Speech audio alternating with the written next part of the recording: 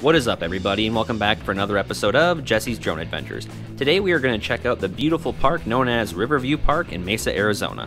I discovered this place a few weeks ago when I was heading to Payson, Arizona. I just happened to glance off into the distance, and for a second I saw some baseball fields, and I thought to myself, I'm going to go check that out later on and see what else is over there, and I'm sure glad I did.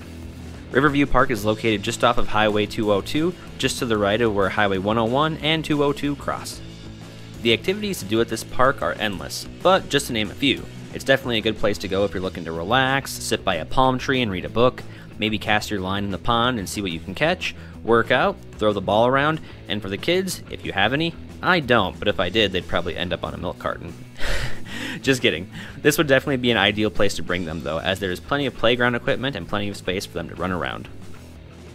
One thing I've come to learn about the parks in Arizona is that they are big on aesthetics, at least within the city. Heck, I've already been to this place a few times, and it's just nice to go there to take in the views with the palm trees right next to the ponds, the little waterfall tucked away in the corner, and there's even a nice smooth paved path for walking that will take you all around the park, so you can definitely get your steps in. Also be advised that parking can fill up pretty quick in the evenings, so just be mindful of that. And if you can't find a place to park, well, you're screwed.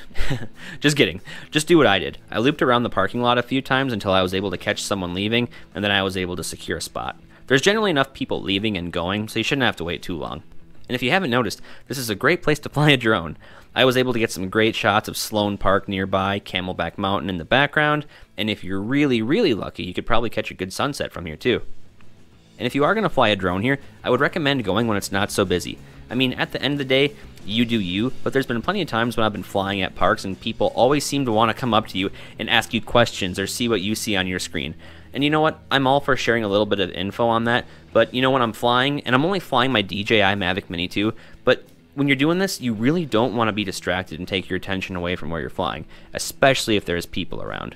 But that is for you to decide.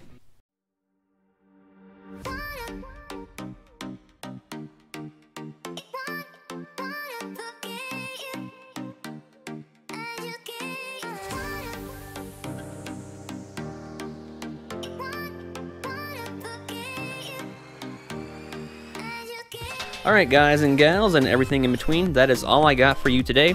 But before we sign off, I just want to say a few things. I was pretty impressed by this park. It's very scenic, it's very clean, and it's definitely a very family-friendly place. I would definitely recommend this as a place to visit, especially if you're just looking for a place to bring your family to hang out and relax, and there's even some restaurants and places to shop at nearby as well. So by the end of your visit, when your kids are screaming, "Mommy, I'm hungry," you won't have to go too far. Just go 5 minutes east. Heck, not even that, and you'll find plenty of places to dine. Oh yeah, and you probably saw in the video as well, but there is a hotel nearby too. Just in the event you're on a long road trip and you need to find a place to crash, this makes it very convenient. But hey, if you guys liked what you saw in this week's video, then definitely smash that like button. And if you want to see more parks like this in Arizona, then definitely go ahead and subscribe, because in the near future, I will be bringing you guys more destinations like this. But for now, this is Jesse's Drone Adventures signing off, and real quick, I just want to remind you, don't litter, brush your teeth, and always return your shopping cart to the cart corral when you're done shopping. Don't be a jerk. We'll see you next week. Take care.